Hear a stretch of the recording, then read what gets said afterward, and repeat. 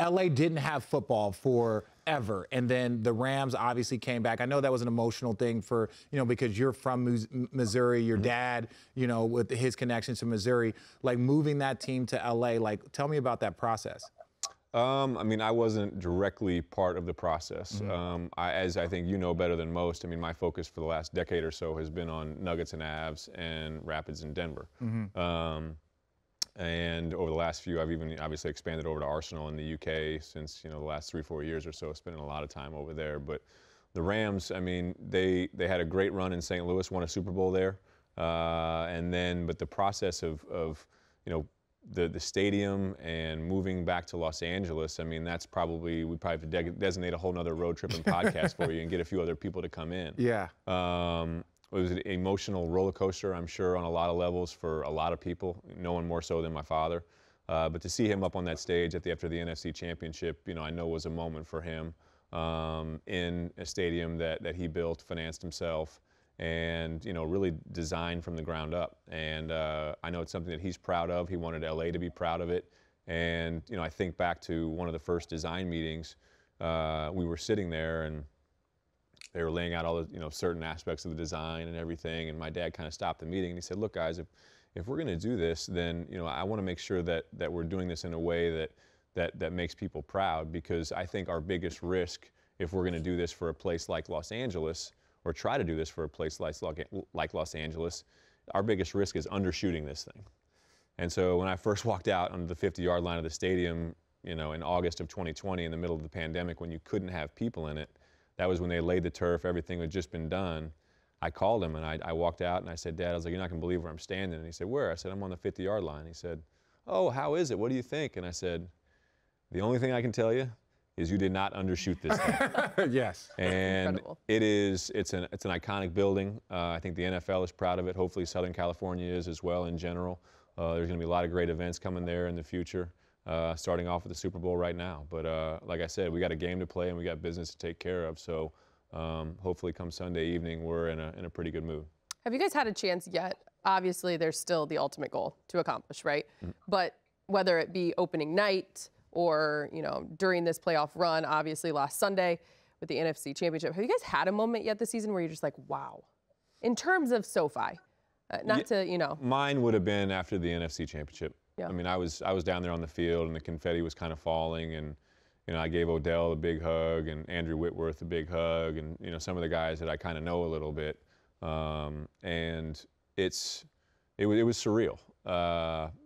Because you remember and you think back to all of the times and the process to getting to that point in time. And so to have a moment like that you really couldn't script or control. I mean, the seating was out of our hands. And then all of a sudden the teams that needed to get upset got upset. And then we were able to take care of business in Tampa following an amazing comeback from Tom Brady, the greatest quarterback of all time. And then, most winning quarterback of all time. And then you get into, all these other things. And then all of a sudden you're hosting an NFC Championship game. And you're like, wow. I mean, this is a moment in time. And you walk into that stadium and you see the fans, you see the Niner fans, you hear how loud it is, and then you're able to come out and accomplish your goal and win the game, which is completely out of your control. You're fighting against another team that wants to be there just as badly as you do. And the 49ers are a great ball club, and so we had to really put our foot on the gas late and to take care of business in that moment and win the game to be able to go on to the Super Bowl. You had to kind of take a deep breath and be like, wow. I mean, this is really happening. So we're trying to have another one of those on Sunday, and I think that's a common goal, which is really cool to hear and see from all the players and staff.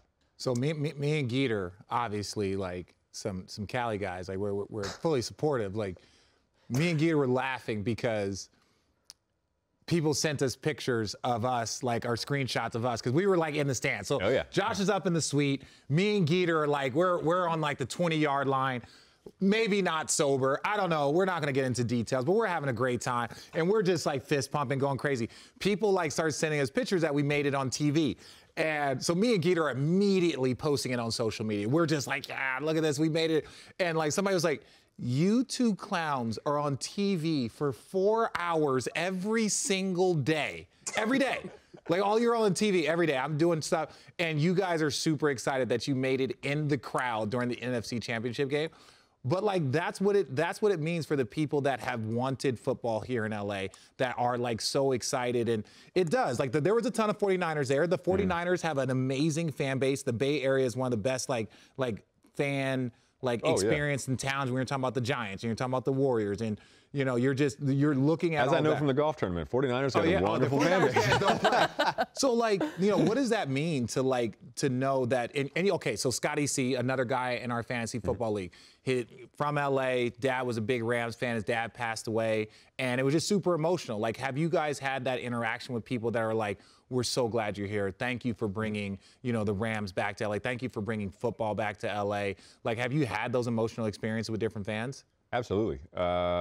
I've had several, and I know my dad's had some. All of our executives have had theirs, but I mean, mine first started when the Rams first were announced they were going to move back here. I mean, people forget the history of the Los Angeles Rams is the Los Angeles Rams, you know, from a long time ago up until the mid-90s when they moved to St. Louis. And so when they came back, one of the first things, I mean, I flew into LAX, went out, hopped in a cab, and I was going over to this kind of dinner that we were going to have, or someone was going to host on behalf of the team, and just making small talk with the driver, and he put two and two together pretty quickly, and he was like, "Oh wow," he's like, "That's you and that's your family, that's your father," and I was like, "Yeah," I was like, "I'm very proud to say that is," and he was like, "I just want to say thank you because I was able to purchase."